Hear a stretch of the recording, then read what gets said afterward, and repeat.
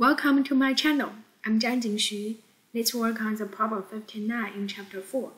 In this one, we can see in this system we have three objects A, B, C, right?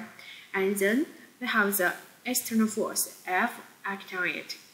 And then in this object, when this system moving, and then we see the mass A does not move relative to the C. So A and C are kept the same acceleration. And then we can see the B never hit the C. This is the whole system. And we can see we can consider these three objects A, B, C as a united one. And as united one, because A not move relative to C and B not move to C, so they keep the same acceleration. Do you agree? Yes. So in this one, we can do force analysis. First thing for object B, we have gravity, we have the tension. And then because we have the tension, so we must have the, so we can project this tension in X component and Y component. We assume this angle theta. This is angle theta, so we have Ft sine theta and Ft cosine theta.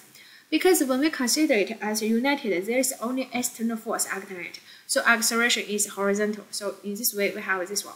And then we look at the object A. A, we must have gravity, the normal force, and then the tension from this cable. And the tension from the cable is equal in magnitude because this cable is massless. Now, we need to solve the problems. Determine the magnitude of force of F. That means this F, we consider Newton's third law must equal to the total mass, ma plus mc plus mb, the total mass times the acceleration. Do you agree? And the acceleration for A equals B equals C because they does not move relative to each other. So the most easy way we look at object B, so we can apply Newton's second law to solve it. You can see at first at the vertical component we have Ft cosine theta minus the gravity equals 0. And then at the horizontal, we have Ft times sine theta equals mass times acceleration. Then we look at the object B. And object B, you can see the only force acting on it in horizontal is Ft. So Ft equals mass times acceleration. So we have these three equations and we can solve the acceleration. From these two, we can get this acceleration equals g tangent theta, right? G tangent theta. But it looks like we solved the problem because we know acceleration. Just use the total mass times acceleration, we are done. But there is a problem. We don't know angle theta. So we need to solve the angle theta in these two equations.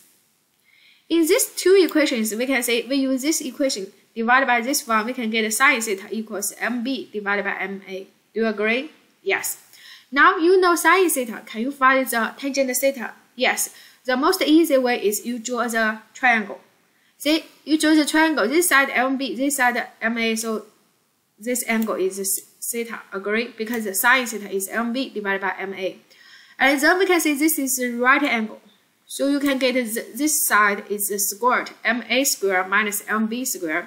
Now can you find the tangent theta? Sure. Very easy. Because tangent theta is this side divided by this side. So MB divided by squared MA squared minus MB squared. Then we input the tangent theta inside, we get the acceleration. Now you see, after you get the acceleration, in known quantities, MA, MB, MC, can you find the external force F? Yes, because external F equals the total mass times acceleration. You input acceleration, then you are done. This is how we solve the problems. Thank you.